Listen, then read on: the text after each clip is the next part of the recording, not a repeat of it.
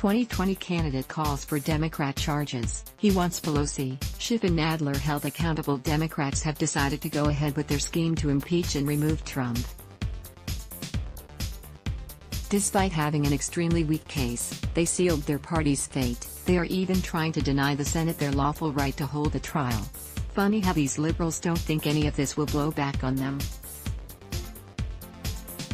They assume that Americans will sit back happily and buy into their story, but already the winds are changing.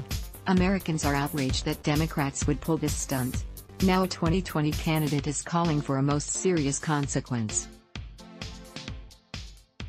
From Red State, press release from Bobby Jeffries, who is running for Congress in PA 10, calling for pro-impeachment reps to be charged with treason, and here's the rest. Bobby Jeffries is a candidate who is running for Congress in Pennsylvania. He is calling for every Democrat representative who voted for impeachment to be charged with treason.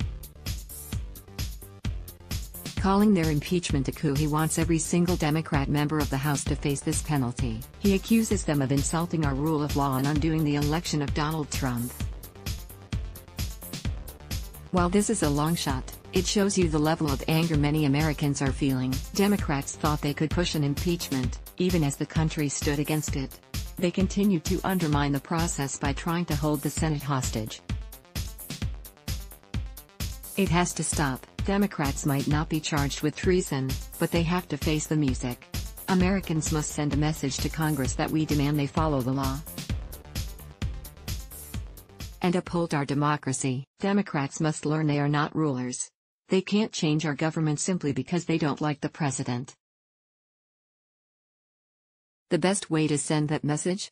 Vote them out of power once and for all. Share if you are going to make sure the Democrats pay for their abuse of power. Source: Red State. Let's block ads. Why?